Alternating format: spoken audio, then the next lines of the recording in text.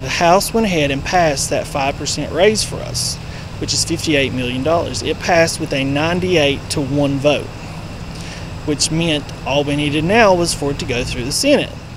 And the Senate has tabled it, and the Senate Majority Leader, Mitch Carmichael, along with a few others, including Sue Klein from Wyoming County, are saying that they're not going to do that. They're going to take that $58 million that we had for our 5% raise and put it toward our PEIA. The problem with that is that still makes us 48th in the nation on pay. That's just another temporary fix.